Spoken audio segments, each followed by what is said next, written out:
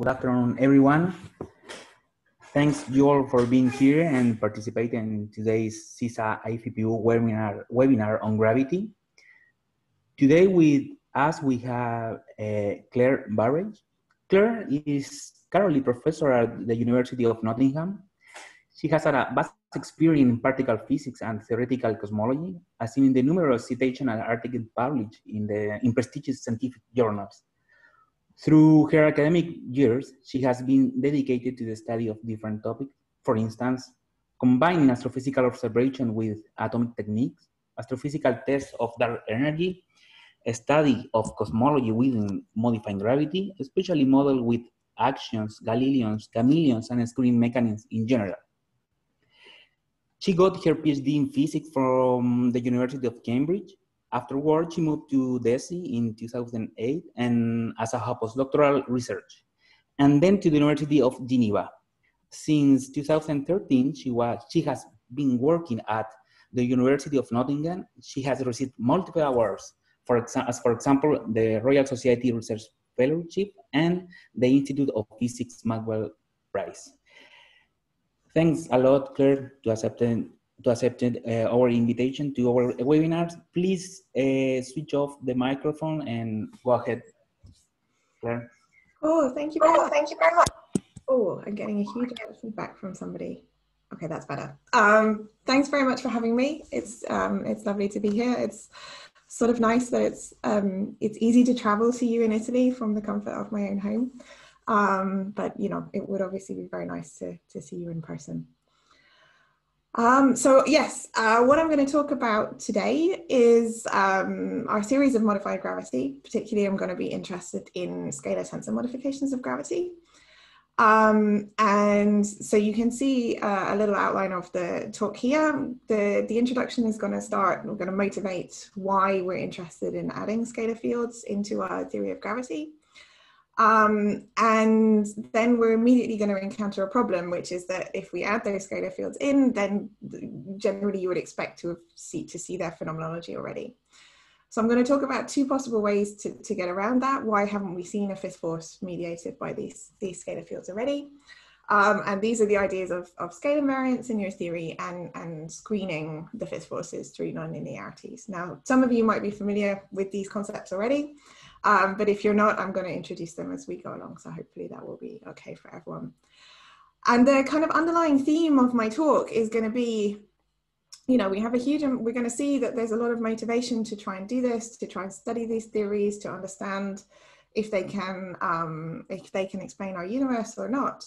But it's actually really difficult to put them on a really rigorous footing from a sort of quantum theory point of view, to understand them in the same way that we understand particle physics theories. Can we build good effective theories? Can we understand what happens to these theories at high energies? And so that's going to be the theme that I keep coming back to, is how do we build these models that have the behavior that we want them to have in ways that are robust from a theoretical point of view.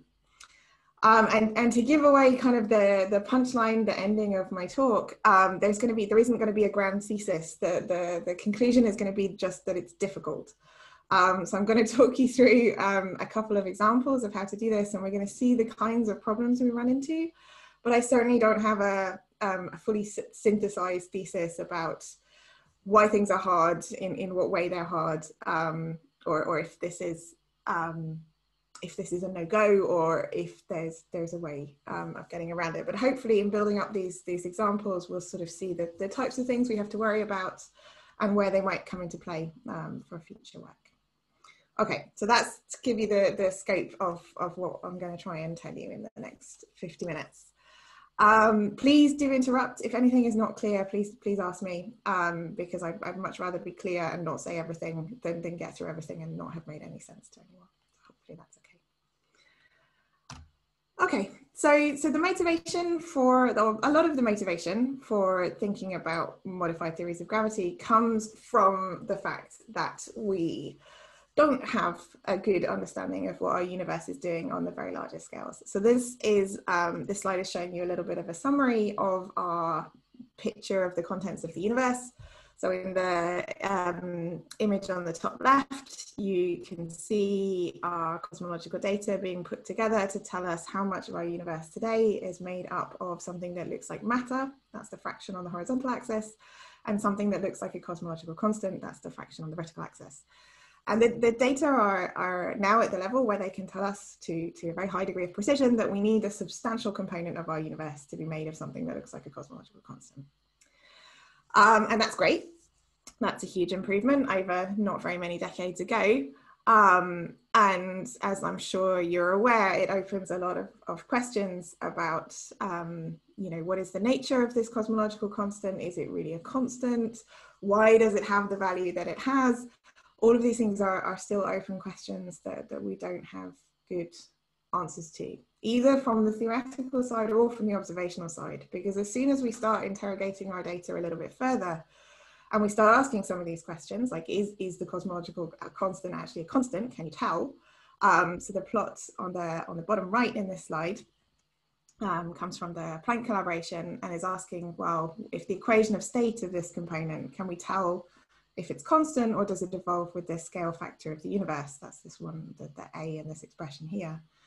And you can see that whilst the data are certainly consistent with no evolution, that would be WA equals 0, there's a big degeneracy here. This is not something that we can pin down with the current data very well. So there's scope from the observational side to ask questions. There's space here for us to ask questions about what is the nature of dark energy. There's certainly room for it to be something more dynamic than a pure cosmological constant. And given that we don't understand the nature of a constant solution, I think that's certainly something that is worth investigating further. Now, as we try and understand what this component is, this dark energy in our universe, or as we try and solve the cosmological constant problem, there are lots of theories that people have proposed. I guess that's the first thing to say. And I think it's also fair to say that there's no consensus amongst the theoretical community about what is the right solution to the cosmological constant. And I think in this way, dark energy is really different. Understanding dark energy is really different to understanding dark matter. In the case of dark matter, we have a number of theories which are all pretty consistent with observations. And now we just need to interrogate the data to find out which one is right. The status of the dark energy and the cosmological constant problem, I think, is different in that we're still really struggling to build good, consistent models that explain these problems, explain what our universe is doing, that are kind of fully theoretically consistent and compatible with all of our observational data. But nevertheless, we keep trying, and there's sort of some generic features or some common features that crop up in many of our attempts to modify our theory to explain the accelerated expansion of our universe. Sometimes people do a classification where they say, okay, well, I can modify either the left-hand side or the right-hand side of the Einstein equations. I could add new matter into my universe, or I could modify my theory of gravity. Now, that's not a sharp distinction. There's a fuzzy boundary in the middle, because often you can map one of those theories into another, and we'll see an example of that in a moment. But a common feature, whatever approach you take to changing your theory to explain what our universe is doing, is that we end up introducing new light degrees of freedom. Okay, either directly, as if you say they're a quintessence state field rolling in some potential, that's what's driving my accelerated expansion, or sort of more indirectly, because you've gone in and you've modified your theory of gravity to explain why the universe is behaving as it is on large scales. And then as a consequence of that, you've got an extra scalar degree of freedom in your gravitational sector. And so fundamentally, whatever your motivation for studying this is, or whatever your thought process was to building your theory, your modified theory, is that you've got new degrees of freedom in your theory, and they're scalars.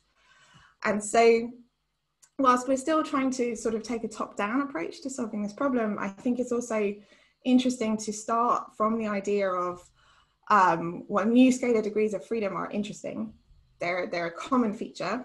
So I can ignore exactly the precise model in the kind of full unified theory of physics from which they come from, and just ask what is allowed for light scalar fields in our universe. Are they, can I build sensible models? Can I build sensible models that are compatible with our observations? And that's the question that I'm going to try and explore in this talk.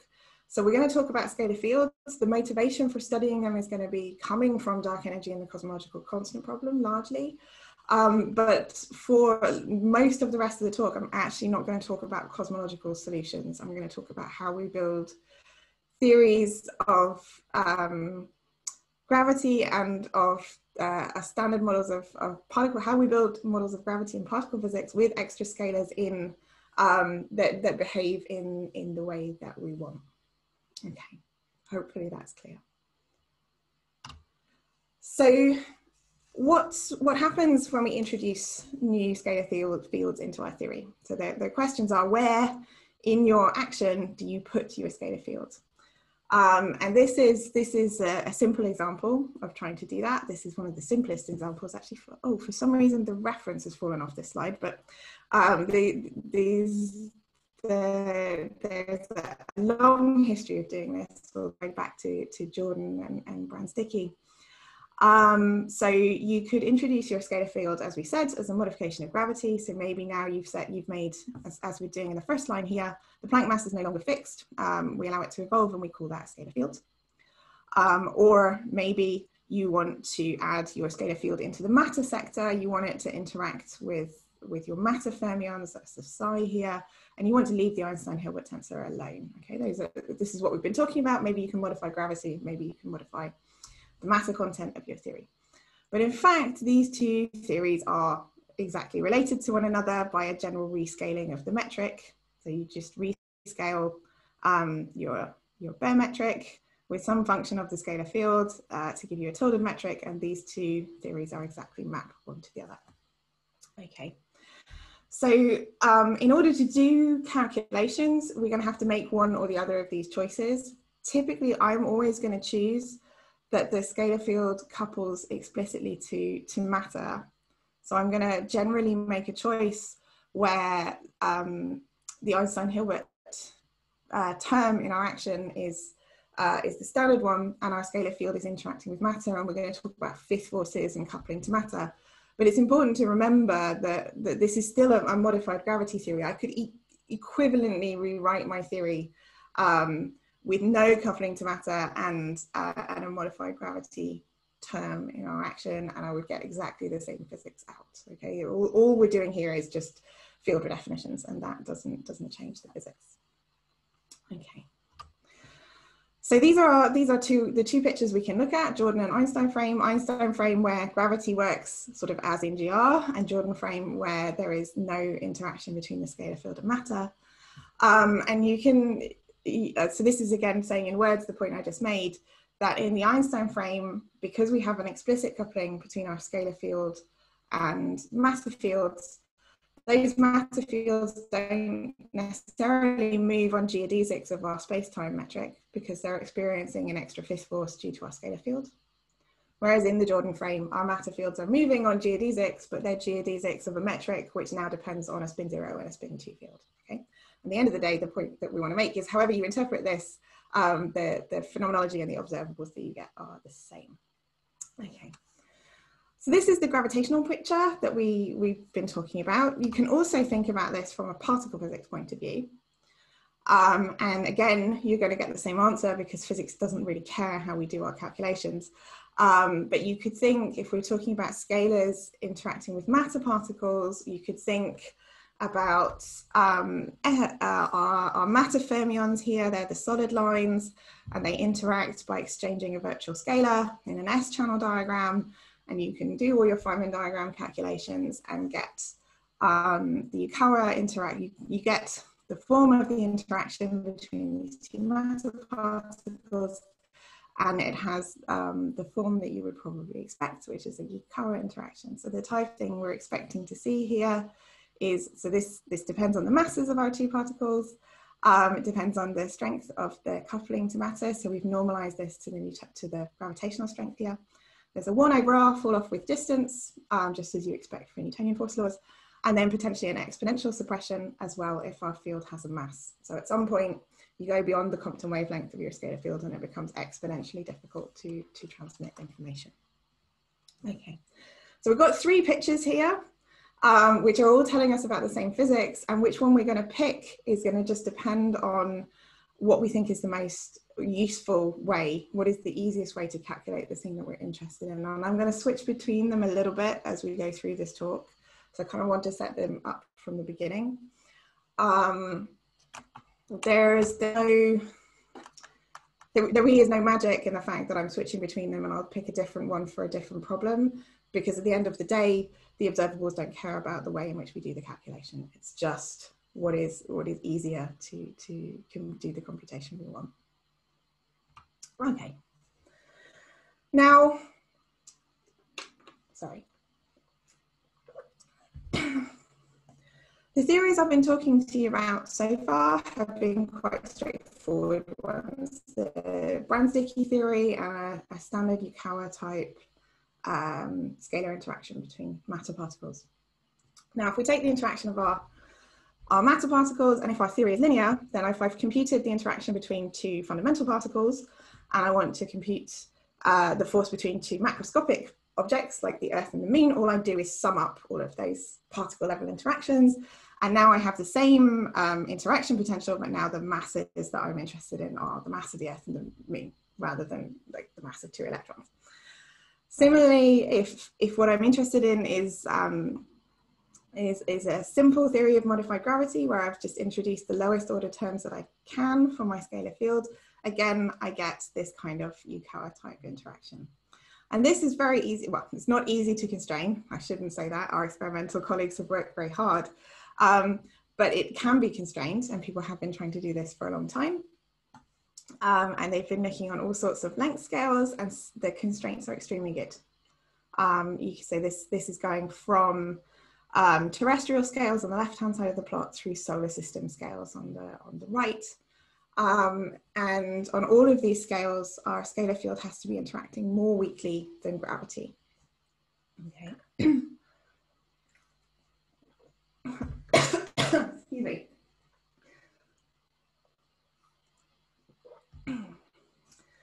So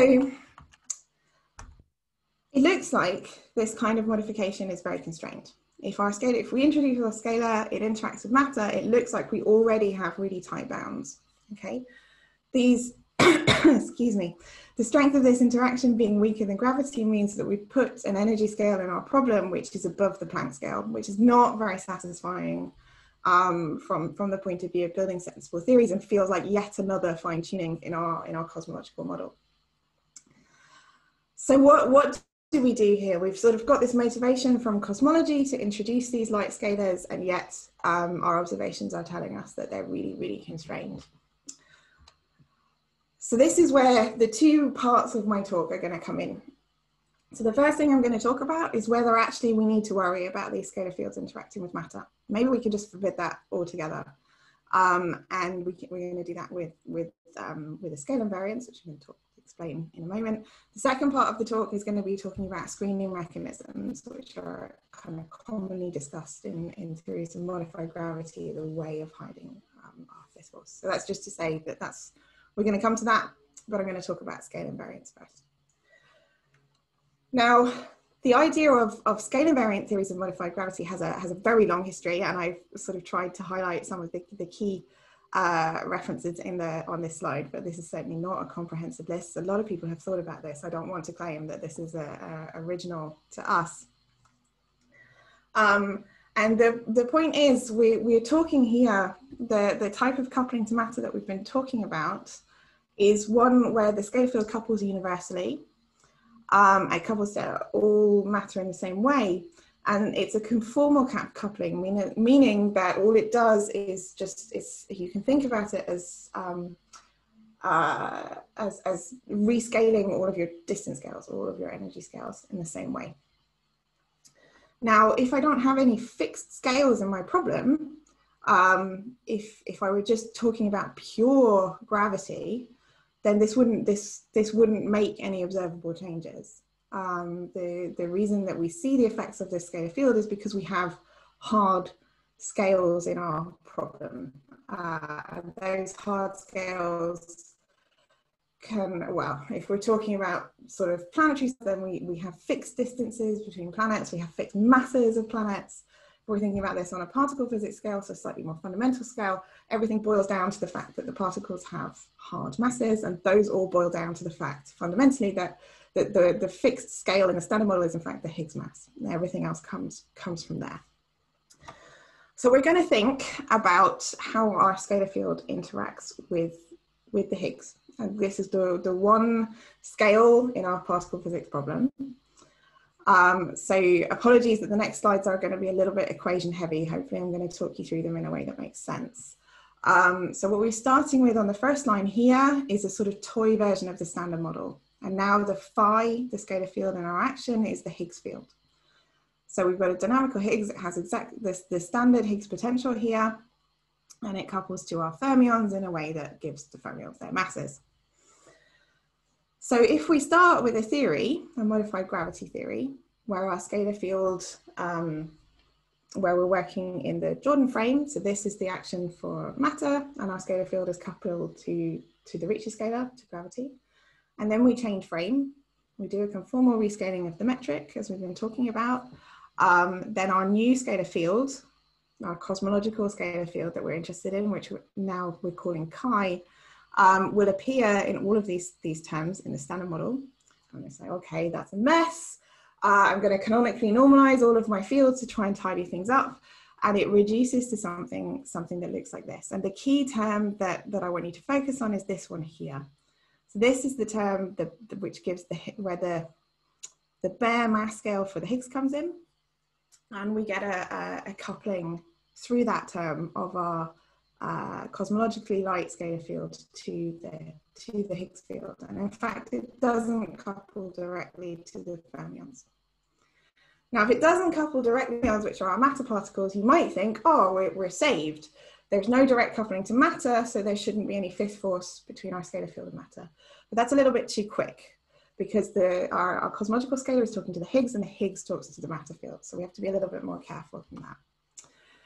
But that's okay. That's still a calculation we can do. And that mixing between our scalar and the Higgs just modifies the kind of dynamic we were talking about earlier. So we've still got our S-channel exchange between two fermions, and they exchange, they can emit a Higgs. The Higgs can oscillate into our cosmological scalar, which can now travel large distances, oscillate back into a Higgs, interact with our matter fermions, and communicate a fifth force in that way. Okay, and that's a diagram you can compute.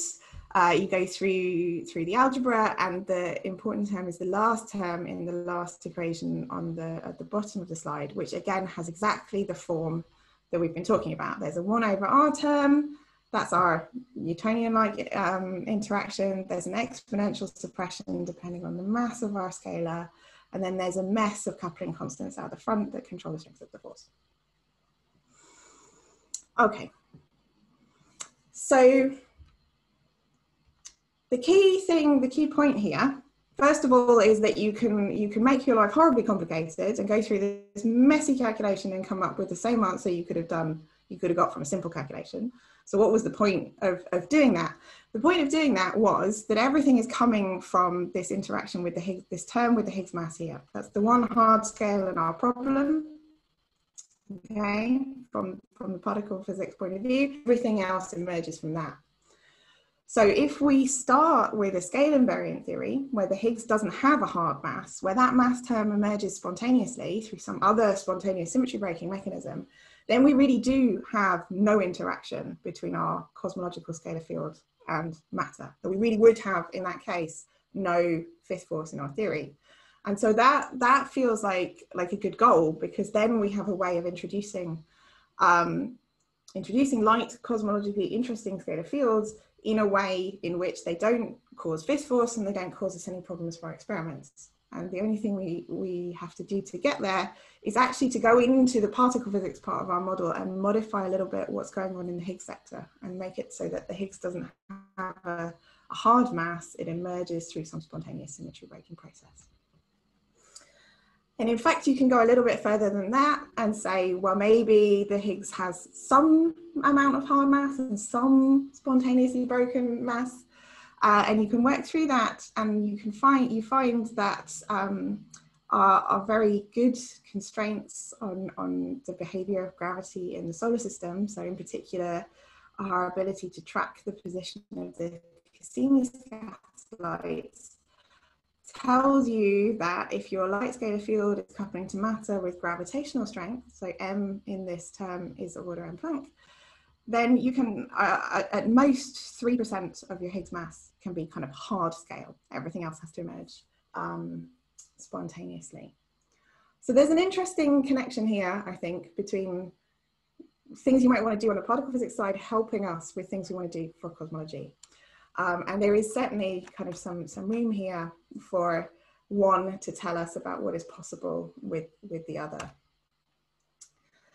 So the question that I asked at the beginning of this section was, can we forbid our scalar field from coupling to matter?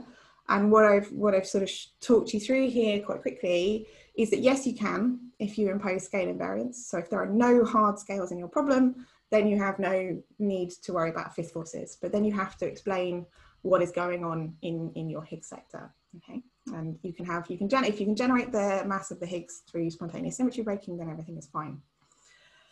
However, and this is again not our work, but work which has a long history from others, that it's really challenging to preserve that scale invariance at the loop level or through renormalization, in which if we're getting into the details of modifying our particle physics structure, then that we really, really need to be able to do. So I think it's a little bit of an open question whether this mechanism really survives being embedded in a full quantum theory. There's certainly suggestions for how you do that. I think they're still being understood whether those mechanisms work properly. The other last point that I want to make here before I move on to talking about screening is one that I don't understand. So I'm throwing it out there in the hope that maybe somebody has some insight on what's going on here. Because the point I made from the start is that we have all of these different pictures of our scalar field, of our modified gravity, and physics shouldn't care which one we pick in order to do our calculation. We should get the same answers at the end of the day. However, that seems not to be the case here. If we start with a scale invariant theory, we do our conformal transformation, so that so our cosmological scalar field is interacting with matter, then break the symmetry in our matter sector to get a Higgs mass. That seems to give us a different answer to if we break the symmetry first and then do the conformal transformation. If we do the conformal transformation before we've broken the symmetry, we have no interaction with matter, and so we don't see the breaking of the symmetry. And this is something that I think is still, we don't entirely understand why this matters and how to understand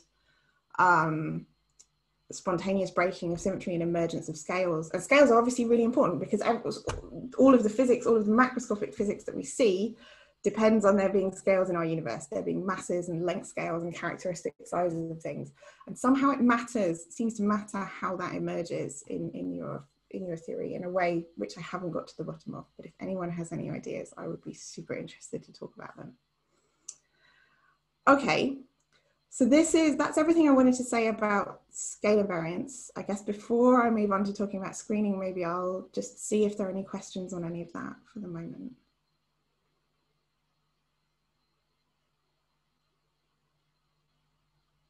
Okay, it seems not to be the case, so I'll move on, but please shout if you have any questions. Okay, so casting our minds back again, the other thing that we said when we were worried about introducing these scalar fields and giving us fifth forces that we hadn't observed, was that we were working with the very simplest scalar tensor theories that we could think of. And generally, I guess, our philosophy in physics is if the simplest model doesn't work, well, maybe you need to think about the next simplest model. And as soon as we go beyond the simplest models for scalar tensor theories, we have non-linearities in the theory. And they change the game, because as soon as you have non-linearities, then you have interactions between what you think your background is and what you think your fluctuations are doing. So fluctuations are no longer independent of the background they're moving on. And that changes everything in a really, really interesting way. It gives us a huge amount of really cool phenomenology to go and explore. So you can classify that new behavior in a couple of different ways. You can think about it again at the level of kind of what is happening in my action. How does this change the action from my scalar field? And what you can do there is sort of there's three things you can modify. You can modify the mass of your scalar. So you can make it so that in some environments, suddenly your scalar field, your cosmological scalar field, becomes really, really massive. Then it becomes hard to transmit your scalar field from one place to another. And maybe that's why it's our fifth forces haven't been seen, because we're working in an environment in which the scalar field has become very massive.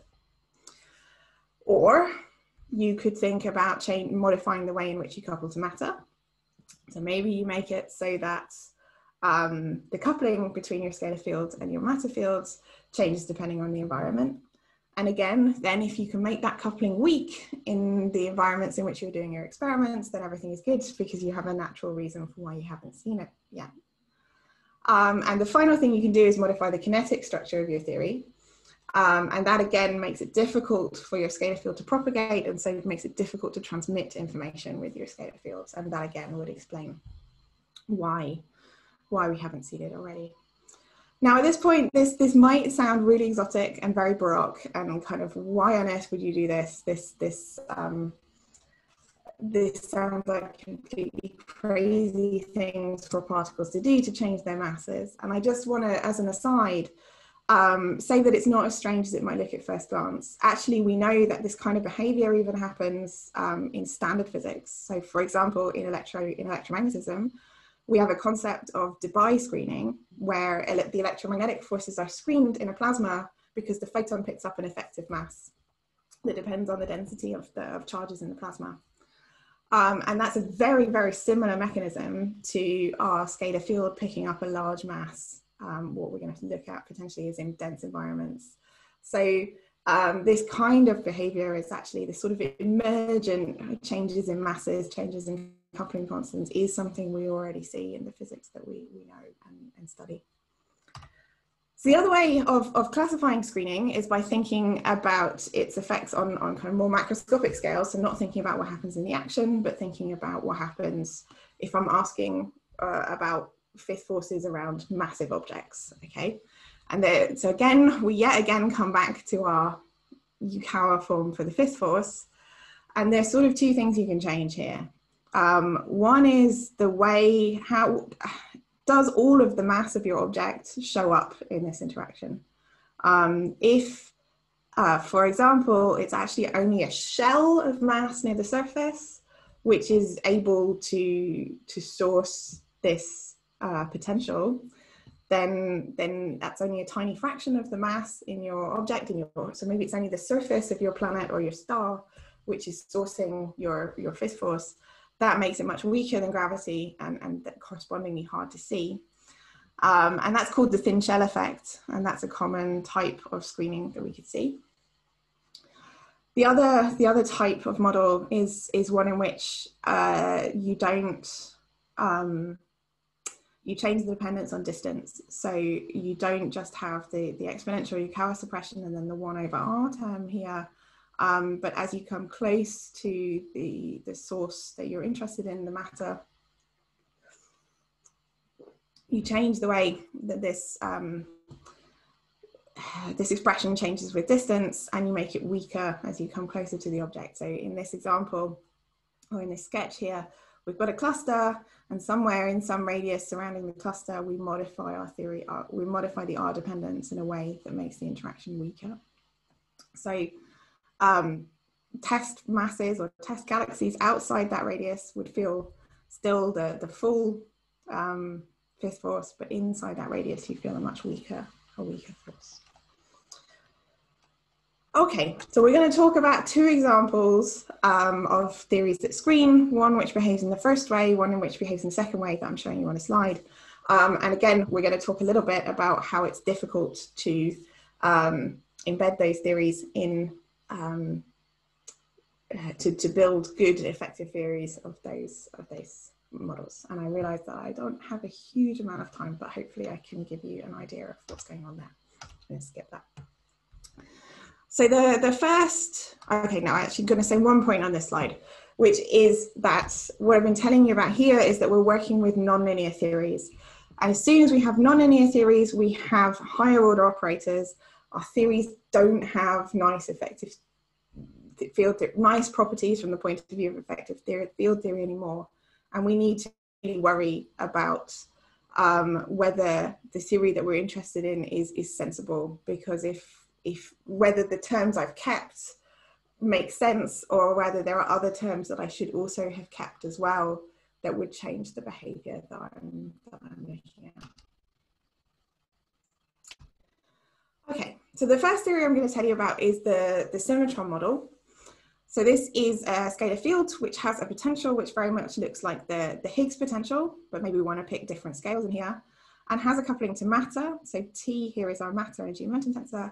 And it's called the symmetron because there are no linear terms in this potential or this coupling at all. So we have a reflection under a phi goes to minus phi symmetry. So out of that, we can build an effective potential which governs the dynamics of the theory. And we give the matter some energy density rho. And then what happens is in high density environments, the field is trapped at the origin. But as we lower the density and go to lower density environments, a spontaneous symmetry breaking transition happens and the field picks up a VEV. And that turns out to be important because the forces our test particles feel, because of the form of the coupling that we chose, that force goes like phi grad phi. Okay, so normally we think of forces going like the gradients of potentials, but in this particular example, it goes like the gradient of phi squared. So in a dense enough environment where our field is trapped at the origin, this pre-factor phi here is 0 and we don't feel any fifth force. Okay, so there's no fifth force in a very dense environment, but you would see one in a diffuse one. And that's the way in which you can have cosmological effects in this theory without necessarily having significant effects in experimental environments. Now, a few years ago with Ed Copeland, who I can see is actually on this call, and Pete Millington in Nottingham, we built a version of this theory where we know that we can keep the quantum corrections under control. And it connects to what I've just been telling you because we actually start with a scale invariant model. We now have two fields that we're introducing on top of all of the standard model fields. But we introduce them in a scale invariant way. So there are no hard scales in the Lagrangian for our new fields. We minimally couple one of those fields to gravity with a phi squared term. This is motivated by our symmetron model. And we compute the one loop effective potential. And at one loop, you do generate a more complicated potential for your scalar fields. And you actually find that it has the kind of structure that we're looking for the symmetron model that I've just showed you. So in high density environments, we restore the symmetry, the field wants to sit at the origin. In low density environments, you break that symmetry, and the field wants to sit in a minimum with some non-zero VEV, okay?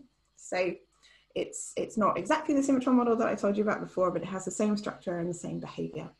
And we can check, because of the way we've constructed this theory, this potential emerges at one loop, and we can check whether the higher order loop corrections are important or not. So that's what I'm showing you in this plot here. So this is the parameter space of our theory. So there's two parameters, one which is controlling the strength of the coupling to matter on the horizontal axis, and one which you can either think of as the VEV in the vacuum, that's the left-hand axis, or the Compton wavelength of your field, which is the right-hand axis. The blue region is excluded because we don't have this, we can't trust the theory from the point of view of quantum corrections. The quantum corrections spoil the calculation that we're doing. The green region is excluded because there are forces already weaker than Newtonian gravity, and it's not interesting to have made our life more complicated for no reason. And the grey region is excluded by solar system tests of gravity. So you can see there's still a reasonable window here of parameter space that is allowed, but there's certainly also a huge amount that is excluded. So we can build, so what we've done here is shown you that you can build theories of this type of screening, keeping all of the quantum corrections under control. That was the key thing that we wanted to do. Unfortunately though, what it looks like with this construction is that the consequence of that is you can only get of order centimeter scale Compton wavelengths. So that's obviously not a field which has interesting behavior on cosmological scale today. Okay, so that's not to say that you couldn't do better than we have done, and we would certainly like to try and see if we can come up with a theory that gives you even lighter scalar fields. I mean, centimeter scale Compton wavelengths are still light from a particle physics point of view, but they're certainly not light enough to be interesting for cosmology. So I think it's still an open question whether you can build these types of models of screening in a way in which you really do keep all of the quantum corrections under control out to cosmological scales. But certainly from the point of view of laboratory experiments, centimeter scales are very interesting, and so these types of scale theory could be relevant for them. Okay, so in the final, I guess I've got 5 or 10 minutes, is that right, Miguel? 12 minutes. 12 minutes, okay, perfect. I'll definitely finish in 12 minutes. The final thing I want to tell you about, which I think is what originally I was actually invited to talk about, so I definitely want to make sure I cover this, is some recent work where we've been looking instead at Galilean models of screening. And these are the second type of theory that I told you about, where they screen the fifth force by changing the way the force depends on distance. So the Galilean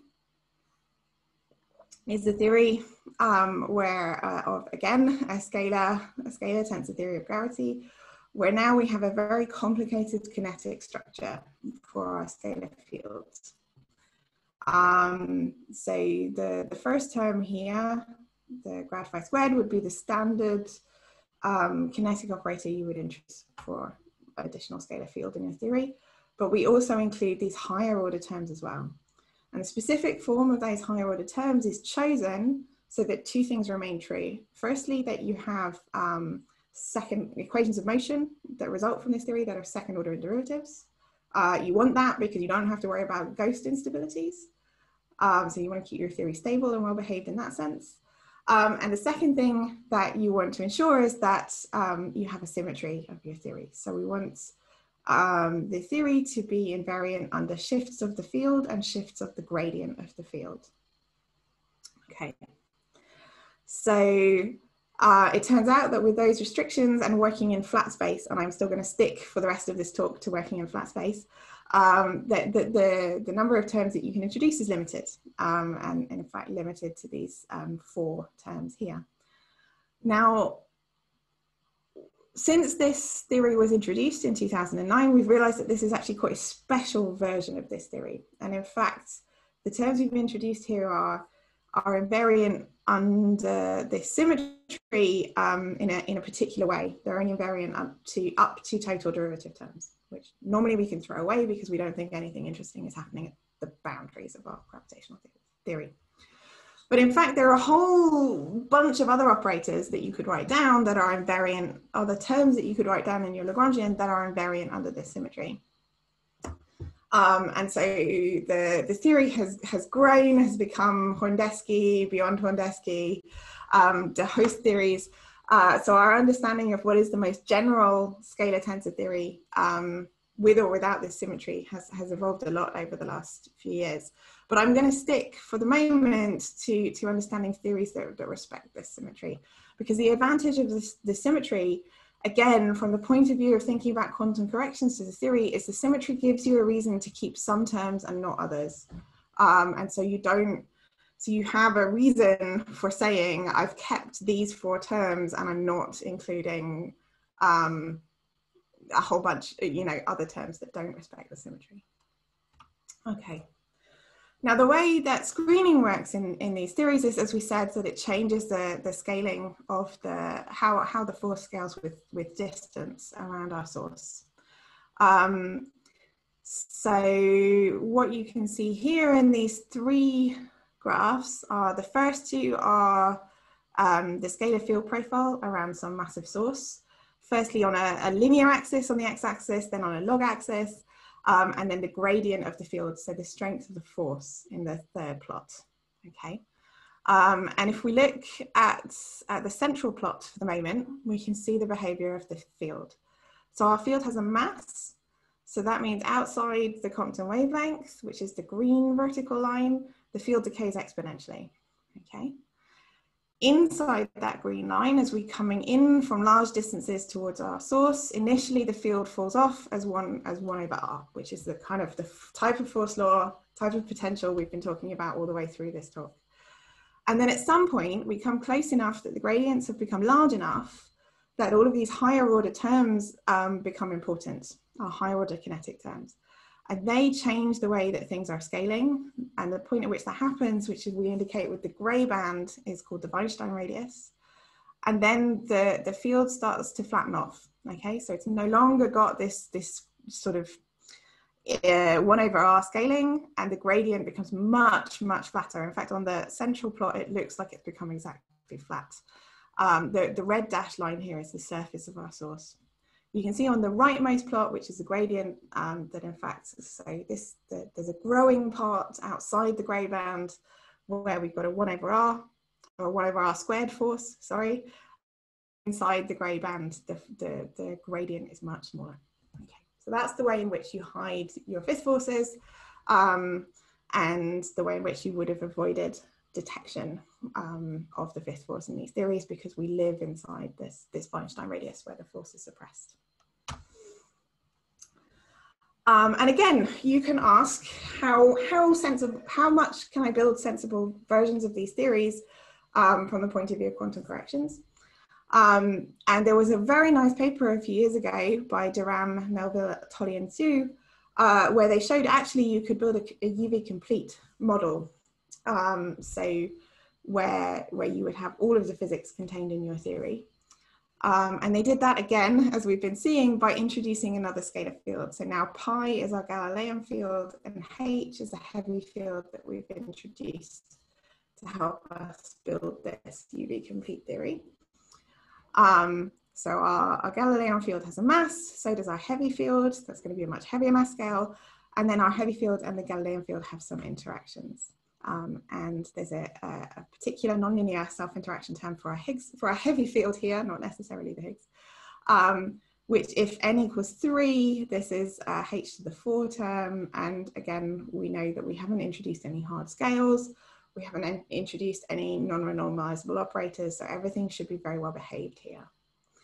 And what we wanted to ask was, does the screening go through in the way that you expect in this UV complete theory, okay?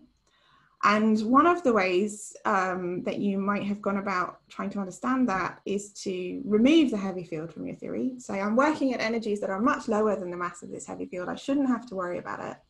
I should be able to assume that it's on shell. I can just substitute its equation of motion into my action, get a much more complicated action for my light scalar. So all we've done going between the first and second equations here is to substitute, to compute the equation of motion for H and substitute that back into the theory.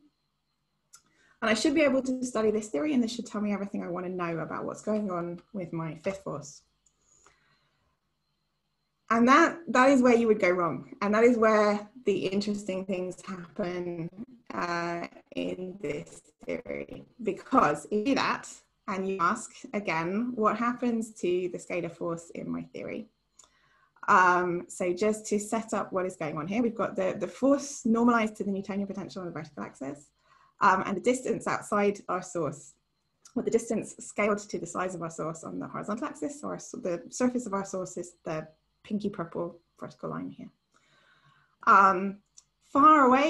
from from our source, where the mass of our scalar field becomes important, we get the exponential suppression from the Yukawa term. That's fine. It's what's going on inside that, which is complicated. Now, if we start with this low energy theory that is just about the light cosmological scalar, this has all the properties of being a Galilean theory. It respects our Galilean symmetry. It's got a complicated kinetic structure, so we would expect it to have screening like a Galilean theory typically does. And in fact, if you compute the behavior of this theory around some massive object, depending on the value of n that you're interested in, you get one of the colored dashed lines, and you get this fall off of the strength of the force inside the Weinstein radius, as I've been telling you about, okay, as we talked about before. So this looks great. This looks exactly like a Galilean model with screening that we said we were interested in. But we know it's got its origin in this more complete UV theory where we reintroduce the heavy field, and that means we can understand all of the quantum corrections and the theory and keep all of that very nicely under control. The problem is that if you don't do this intermediate step of getting rid of the H field, sorry, I shouldn't keep calling it the Higgs, getting rid of your heavy field and substituting in its equation of motion, and you just compute what the two field theory does around your source, you get the solid black line. And you find, in fact, there is no suppression of the fifth force in that model. Okay, so you're losing something when you're doing this process of removing the heavy field. And actually, in building what you thought was a UV complete version of a Galilean model, you've done that at the cost of losing the ability to screen the fifth forces that you wanted to remove in the first place. And the reason that this is happening, just to in that sort of final slide explain what's going on, is that you've neglected a bunch of higher order terms. The term that we kept here is the lowest order term in a series. And actually, as if you compute what those higher order terms are doing, as you come in towards the surface of the source, the higher order terms become more important than the lower order terms. And actually, you should have kept the whole series of terms, and they resum to what the full UV theory is doing, and that is not screening your fifth force. Okay. So what we have here again is a tension between having a theory with screening and having a theory that is well behaved from the point of view of making it well behaved in the UV and keeping the quantum corrections under control. Okay, so I'm gonna sum up what I've tried to tell you about in the last 50 minutes. I have tried to convince you that there are very good reasons to consider introducing light scalar fields into your theory, whether as modifications of gravity or as new particles in your matter sector. But as soon as you do that, you have to explain why we haven't seen them yet in any of our experiments. I've talked about a couple of ways of doing that in this talk. It could be that you have a model with scale invariance. It could be that you have a model with non-linearities that give you these screening effects that suppress the dynamics of the scalar field. All of the examples that we've looked at, we always run into a problem of building good, robust theories from the point of view of keeping quantum corrections under control. And I don't have a grand conclusion where I tell you that these two things are not compatible. But so I guess my final conclusion is that it's certainly difficult, and there's much more to be understood in terms of how to get the cosmological and macroscopic behavior that we want for cosmology without, whilst at the same time having a good, robust theory that we understand fully from the quantum level up. Thank you very much. Thanks a lot, Claire. Very nice talk. So now there are no questions. Is there any question, guys? Go ahead.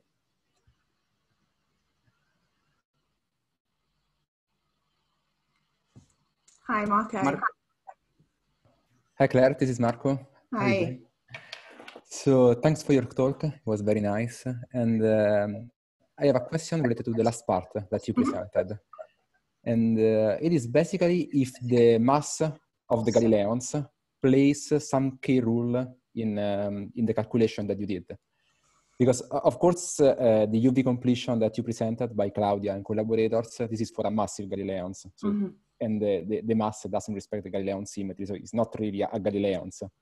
Right. It's a proxy, let's say. And in that case, you show that the screening doesn't work.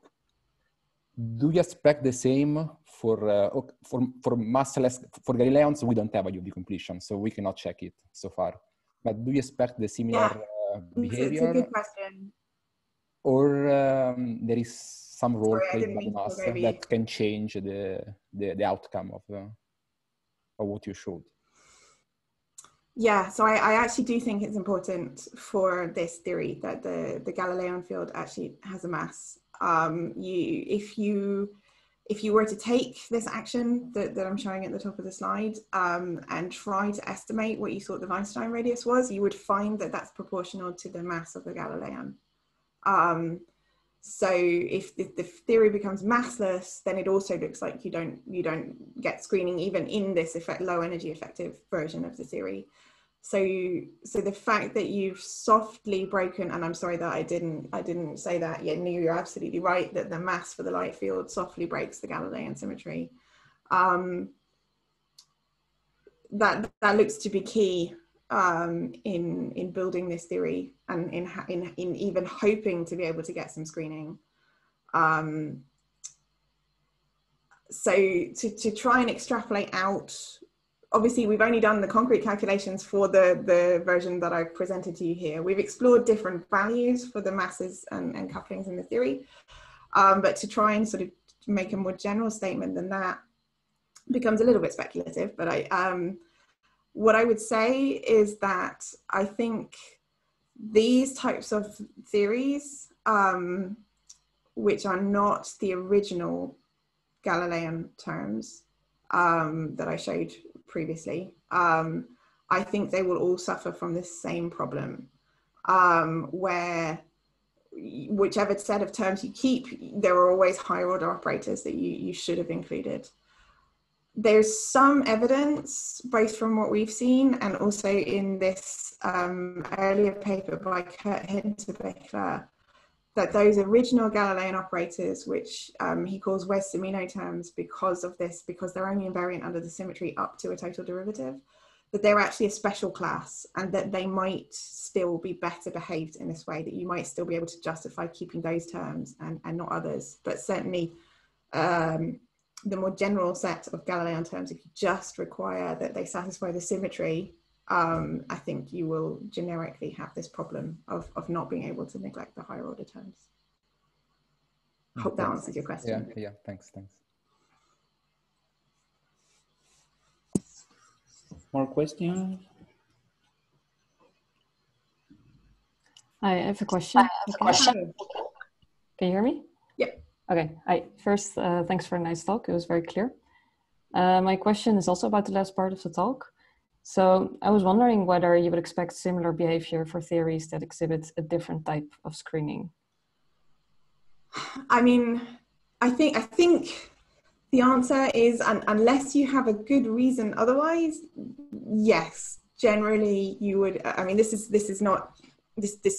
should be a general rule of just studying anything as an effective theory, that once you start keeping some higher order terms, you need a very good reason to keep those higher order terms and not all of the other infinite number of possibilities that you could write down. So generically, yes, I think is the answer, that once some higher order terms become important, you should expect the others to become important as well. And this is why you want to start kind of requiring that your theories have symmetries, which gives you a reason to keep some terms and not others. This is why for a very long time people thought Galilean models were the most interesting ones, because they had this symmetry. One of the nice things I think we showed with our symmetron version of the model is that you can build a version of a symmetron which has an underlying symmetry, which in that case was a scale invariance, and that again keeps things under control for you to a greater extent. But unless you've got a reason like that, then yes, I think you generically do need to worry. Thanks. Is there any question?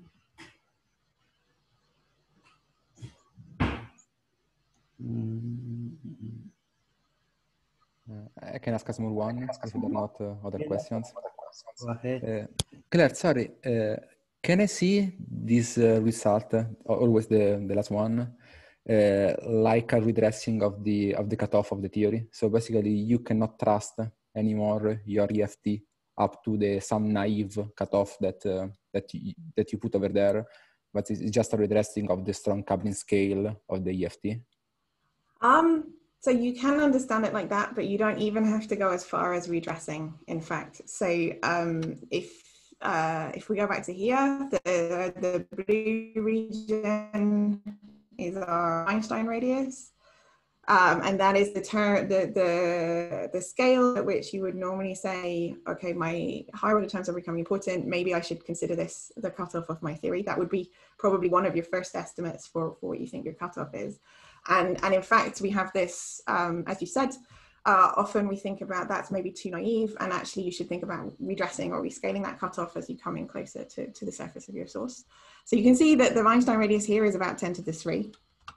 And if we go to the other slide where we're talking about the higher order operators, you can see that far, far away from the source, actually the higher order terms, so like the red and the green, are suppressed compared to the blue one, which is the first order term we wanted to keep. But as we come in closer and closer to the source, that flips, and it flips exactly around 10 to the 3. Okay, a little bit outside. So what I think, okay, again, within the subset of theories that we've been able to study numerically here, I think this is telling you that the Einstein radius is actually a cutoff, and you shouldn't be worried about redressing. It just, the theory fails at the Einstein radius. Oh, that's nice. Thanks.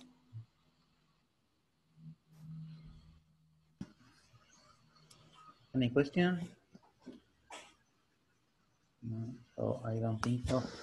So thanks again, Claire. Thank you. Thanks a lot. Your talk, very nice. And okay, we cannot clap, but virtually. Thanks a lot.